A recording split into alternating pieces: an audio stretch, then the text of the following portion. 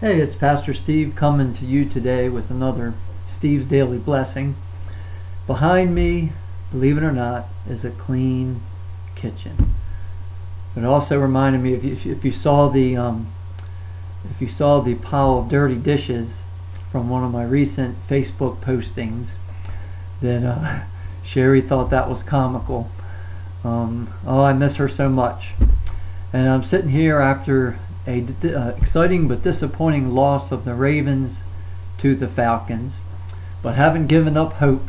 And most importantly, that's why we have hope in the Lord, that we don't have to be discouraged when anything else around us, we see any failings around us.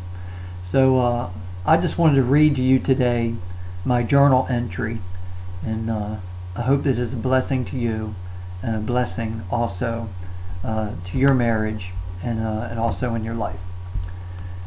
I put November 12th, 2010. Sherry has been away from us for 9 days. House and dog sitting for her parents. It has not been easy. When two hearts are so forged together as one, it makes it very hard when we are separated. I'm so grateful for my wife. So thankful for God's greatest gift to me. She inspires me, she motivates me, she empowers me. Where did she come from? How did you find her? Well, that's simple.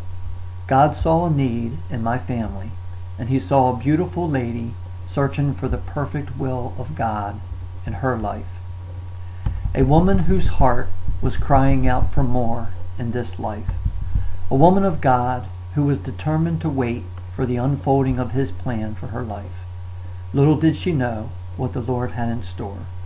He spoke to her heart in the beginning of the year, revealing His purpose. I've created you to worship me. That is your purpose. At the same time, she was worshiping on the platform behind a man with a heart after God. He was gently playing his guitar, and a lightning bolt of excitement came over her. She was instantly, supernaturally drawn to this man. When looking at his ring finger, she realized he was married. She quickly shunned the feelings. Later that evening, she encountered a ray of hope when she sat next to a lady facing in the direction of this guitar player.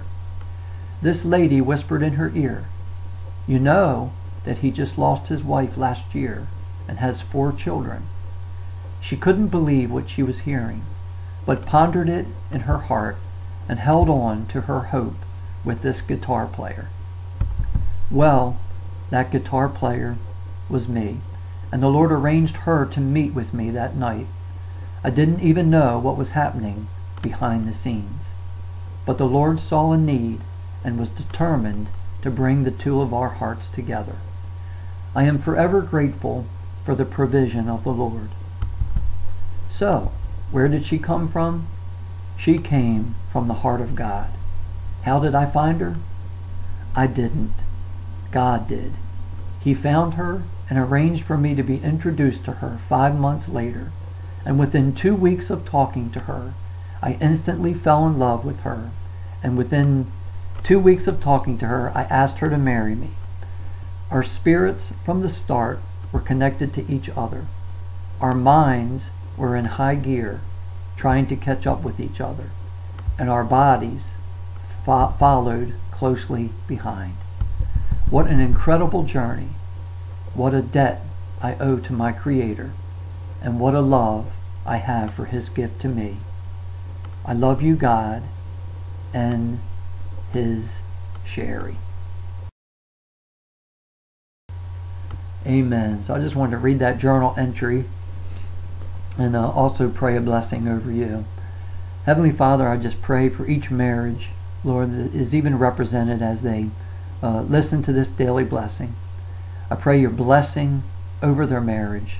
Strengthen them and let them fulfill the call of God upon their lives.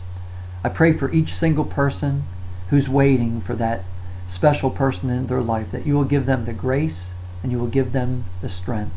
And Lord, bless each one of us as we labor to serve you and we keep our hope resting firmly in you.